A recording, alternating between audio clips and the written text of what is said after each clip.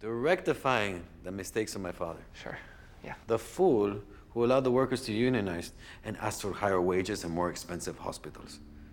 Oui. Sorry, what was that? Yes, my grandfather, he built a great fortune. But then my idiot father almost gave it all away. But not now, though. Oh, no, now I mine copper, cobalt, and diamonds. And now, thanks to you, data. Gracias. No. What? No, we do not Oh, my God. No, we will not mine user data. I was very clear about that. What do you do?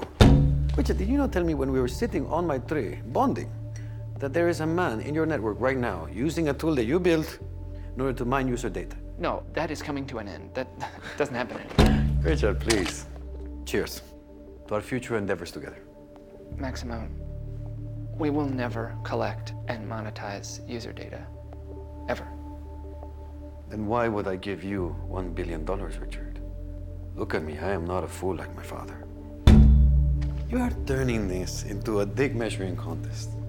Please don't, because I assure you, it will be I who measures the most. Are you threatening me? Take my money, Richard. It'll be very good for you, and very good for me. But if you do not take my money, Richard, oh, it will be very bad for you.